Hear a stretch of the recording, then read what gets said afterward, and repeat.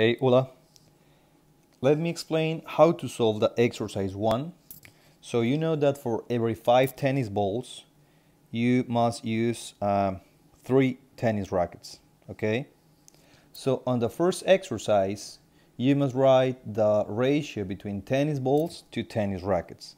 So in my last explanation, I told you that you can write the ratio as a fraction. So you can write 5 tennis balls on the top and 3 tennis rackets on the bottom. So you can write here 5 tennis balls and 3 tennis rackets.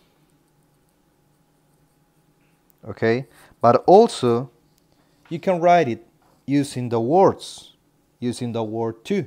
So you can write this as 5, 2, 3.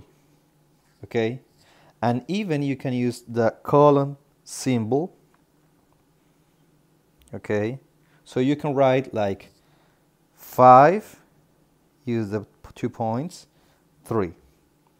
So there are 3 different ways. You can write it as a fraction, you can write it using the words, or you can write using the colon. Okay, for the second exercise or the second ratio, you must write the ratio between tennis balls and the total pieces of tennis equipment.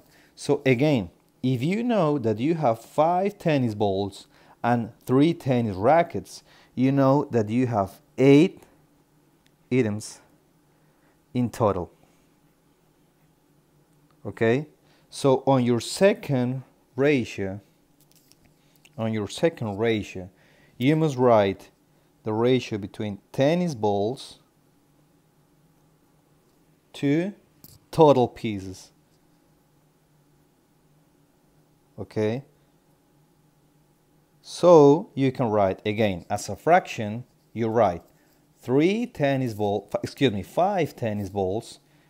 5 tennis balls to 8, or even you can write in words 5 to 8, or you can use the colon symbol 5 to 8. Okay, so this is the exercise 1 on your assignment. So please try to take your time to understand this and to work on your exercise number 2. If you have more questions, don't hesitate to write me. Bye, Ula.